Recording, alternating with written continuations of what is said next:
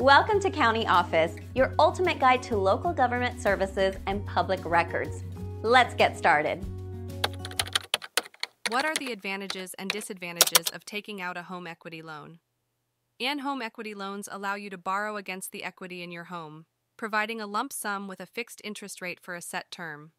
One advantage is that the interest may be tax deductible if used for home improvements. Another benefit is that the interest rates are typically lower than other types of loans.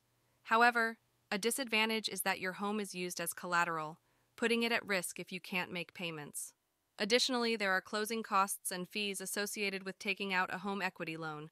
It's essential to carefully consider your financial situation and the terms of the loan before proceeding.